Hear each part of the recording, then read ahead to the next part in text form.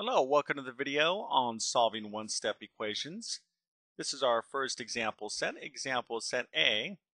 And of course, I hope you had a chance to watch the lesson video. It's important that you understand the concepts we discussed there, namely inverse operations and how to use them. So let's go ahead and solve these one-step equations. And in algebra or anything you do in math, you always want to show all your work. So let's start with our first problem here. X plus 1 equals 7. So remember the kind of the objective of solving an equation is to get the variable by itself, okay, or isolate the variable. So we want to get x equals, and then of course whatever numbers on the right-hand side of the equation will reveal the solution to the equation. So we're going to use those inverse operations we talked about, and to know what inverse operation that we're going to use, we have to look at what's next to the variable. So here I have x plus 1 equals 7. So plus 1 is next to the x. So I want to get rid of that 1. So I'm going to subtract 1. Okay, so remember the inverse operation for addition is subtraction. But if I subtract a 1 from the left-hand side of the equation, I also have to subtract a 1 from the right-hand side of the equation, and then I'm going to go ahead and add. Now notice how I'm writing my negative 1 here. Okay, right underneath this 1 and right underneath this 7. And then I draw a line. You should be doing the exact same thing. Okay, so I really don't want you to deviate from a different process. You want to establish these good habits now. Okay, so once we've done this, we're going to go ahead and add down in a column format. Okay, so x plus nothing is x. Okay, plus 1 plus a negative 1, or 1 minus 1 is 0. Then I have 7 plus negative 1, or 7 minus 1, and that of course is 6. And that's it. Okay, so one step to get to our solution, x equals 6, and we're done. All right, let's take a look at our next problem here. So I have y minus 12 equals 4. Okay, so what's next to that variable? I have a minus 12. So to get rid of that minus 12, I'm going to go ahead and use an inverse operation. I'm going to add 12 to both sides of the equation. Okay, because when I add 12 to that minus 12, the 12's go away and I'm left with y. And that's the whole objective of solving an equation. Okay, so now I'm going to go ahead and add down. All right, so I get y plus nothing is y. Negative 12 plus 12 is 0. And then 4 plus 12 is 16. So y equals 16 is the solution to that equation. Okay, so if you're understanding this, then really you've mastered at least the general concept of solving these one-step equations. Now, right now we're using addition and subtraction as our inverse operations, and we'll do more examples. We're going to be talking about multiplication and division and multiplication, etc. But let's go ahead and just make sure you understand the core principles that we're trying to get you to understand, and that's looking for what inverse operation to use, okay, to solve these equations. So our next one here is z minus 1/2 equals 3. Okay, so we have a fraction, but it's no big deal. It's the same principle. So to get rid of this negative 1/2 next to the z, I'm going to go ahead and add 1/2 to both sides of the equation. Okay. So adding down, okay, I'm just kind of drawing these little lines here to kind of illustrate what we're going to be doing. I'm going to get z plus nothing is z. Okay. Negative 1/2 plus 1/2 is 0. And then 3 plus 1/2 is simply 3 and 1/2. Okay, so hopefully this is getting easier for you, or it's probably pretty easy for most of you out there. So that's good, but we still need to practice it. So we have t plus 15 equals negative 15. So plus 15 is what I got to focus in on. So I'm going to use an inverse operation, which is going to be negative 15. So if I subtract 15 from the left-hand side of the equation, I also have to do it on the right-hand side of the equation. Now I'm going to add down. I get t plus nothing is t. 15 plus a negative 15 is 0. And now here's where you have to be really careful. Okay, here's where students kind of rush and make mistakes. Now when we're adding down, okay, we're going to be taking negative 15 plus negative 15. Okay, so you really have to know your integer rules here.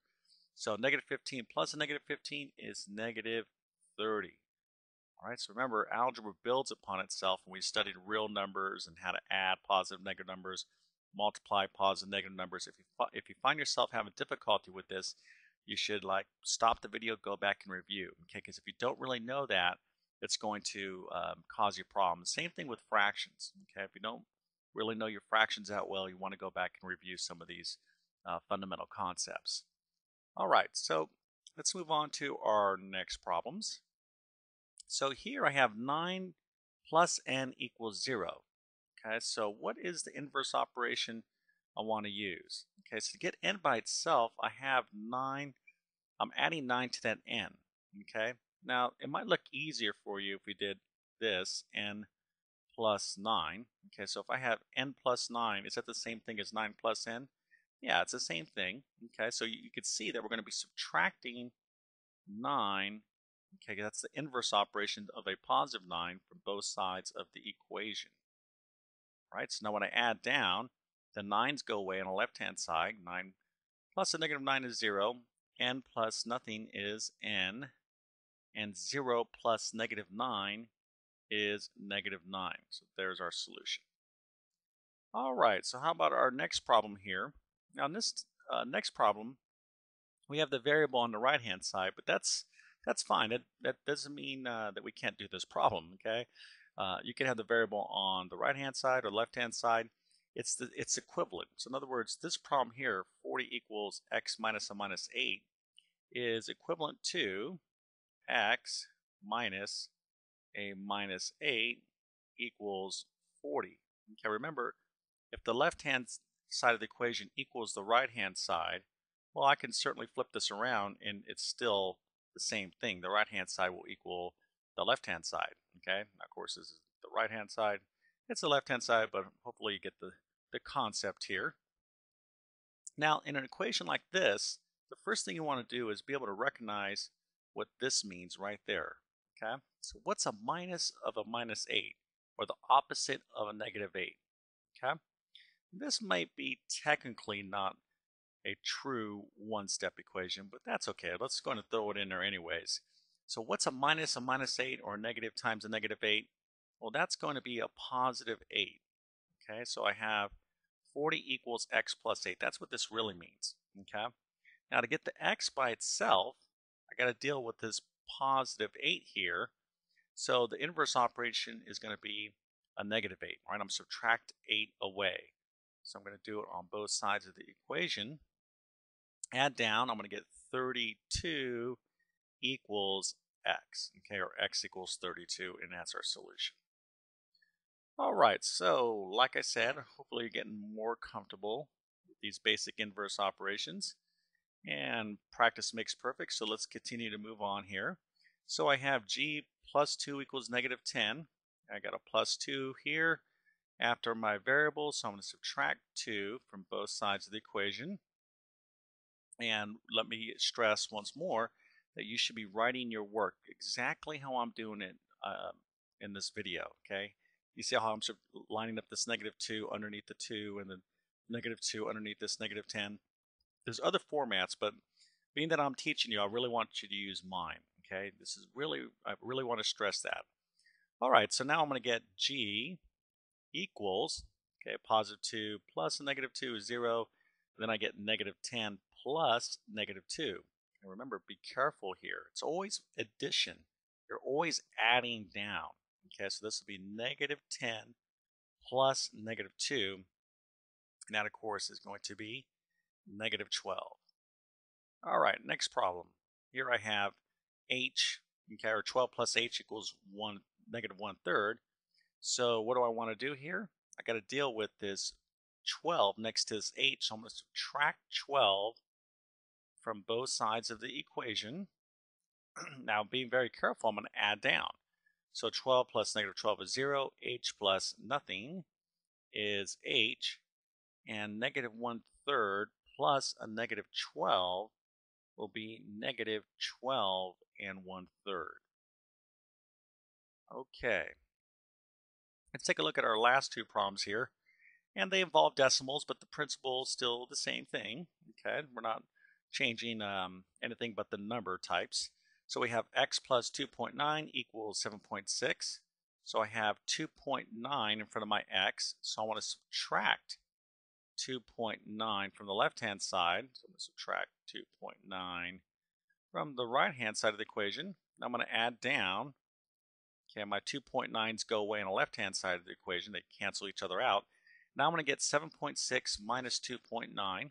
So if you haven't done this already, I want to go ahead and grab a calculator, and I'll plug this into mine as we do this together. So 7.6 minus 2.9 equals 4.7. All right, so our last problem here is C minus 1.3 equals 12.5.